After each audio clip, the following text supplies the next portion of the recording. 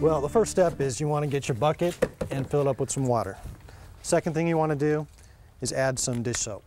Now I like using dish soap because it has wetting agents and keeps the glass wet longer so the squeegee can glide. What we want to do first is wipe down the frame. The cloth is a terry cloth and it's great because it holds a lot of water and a lot of dirt. Here's a window scrubber. Now you want to squeeze out as much as you can. Sometimes water will drip down, and if that happens, if you turn it like this, then the water will start to drip that way. So it'll give you a little bit more time, okay? You don't want to saturate the glass because then you have more water to remove. But you want to wash the glass, okay? So you can see the simple step and how much fun this is. Now the next step is squeegee time. Alrighty. Okay, great. Okay, the squeegee is the most important tool in the professional window cleaner's arsenal. Okay, number one is you want to make sure that you're relaxed. You don't hold the squeegee with a firm grip, okay? You come up to the glass and you want to make sure that you get a 30-degree angle from the handle to the glass. Now how do you know that? Simply put 2 fingers underneath the handle and that'll give you the proper angle of the squeegee. So is side to side the best way? Well, that's the easiest way. There is another way. Let me show you. You are going to need a lint-free towel. What's that for? Well, what you want to do is do what's called a quick wipe first, and that's to create a dry edge at the top. Okay. Another way, if you want to be a little more professional with it, is take the squeegee up to the glass, okay, with about a quarter of the edge right there, and come across, and that's called a cut in. Also making a dry edge? Correct. And once you create that dry edge, then you want to make sure that you've got your dry squeegee blade on top of the glass, and then you could just simply come straight down. Oh, so with the dry edge, you're not leaving any drips behind that could come down over the clean glass. Correct. Now, if you didn't have a dry edge at the top, and you just use the squeegee, you're going to have what's called rundowns.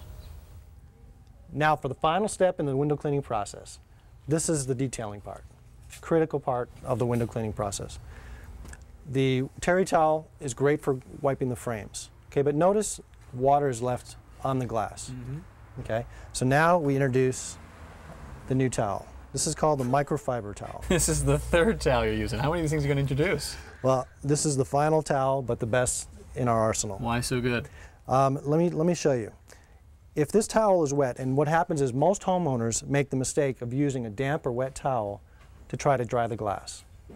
And what the microfiber does is even though the towel is damp or wet, it'll still dry perfectly. So the towel actually works for you. Exactly. These are your typical French window panes, also known as divided lights. Now, Kevin, what I want you to do is I want you to wash these down, okay? Now, it's a lot quicker if you wash them all down at the same time, rather than do one each individual. Okay. Okay? But try, when you do wash them down, you want to make sure you use a little bit of water, less water on the frame. And the reason why is I like to keep the water off the frame because wood absorbs water. I'll wring this out a couple times. All right. There you go. That looks great.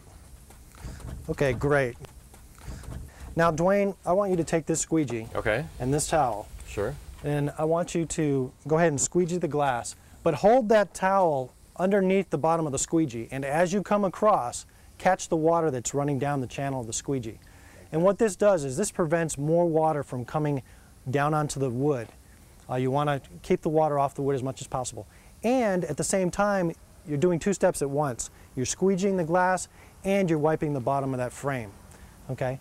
Good job. You're doing excellent. What do we need to think about as we work inside? Well, first you want to protect your flooring. Keep that floor dry. Okay.